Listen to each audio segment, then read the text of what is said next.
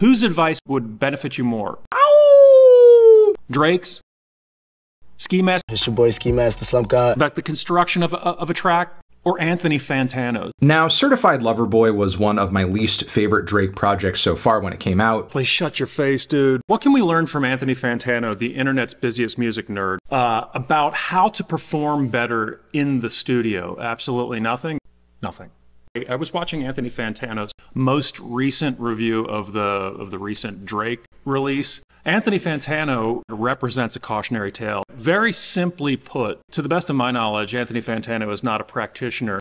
Anthony Fantano's Wikipedia page shows at best a casual relationship. Music composition could be wrong, but that's what the Wikipedia page shows. And yet has the unmitigated gall, temerity, and narcissism to pontificate broadly on artists' cultural production. The notion that Anthony Fantano is in any position to critique in a meaningful and substantive way Drake's cultural output is ridiculous. Now, am I the world's largest Drake fan? No, I do like Drake's music. I'm more given to Ski Mask, the Slump God, or X as an example. When we think about it, we think about the idea of if you're a musician, if you're a painter, if you're a designer, whose advice in the studio should you be taking? If you're an aspiring musician or rapper or whatever, whose insight would you benefit from more? Ski Masks, Drake's, X's? If you had an opportunity to speak with them about what it is that you're making, whose advice would benefit you more? Drake's, Ski Mask about the construction of a track,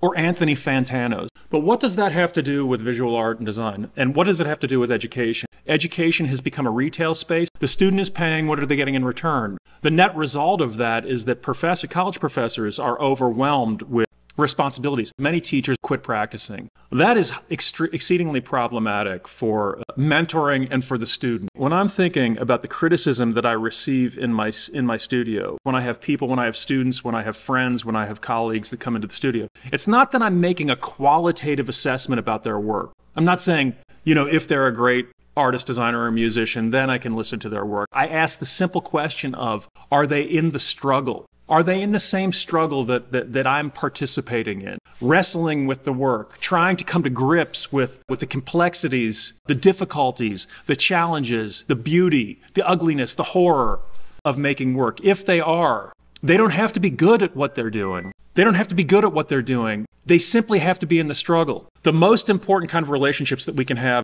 as artists, designers, musicians, writers, is people who are in the same milieu, in the genre, that are providing us with feedback, nuanced feedback on the challenges that we're facing. And as a teacher, as a college professor, as a teacher, as a mentor, the most important thing that one can do is maintain the viability, the life, and the energy in their own practice. That is the single thing that allows a teacher to speak with any kind of authority, the conceptual authority that's necessary in order to aid individuals in their personal development.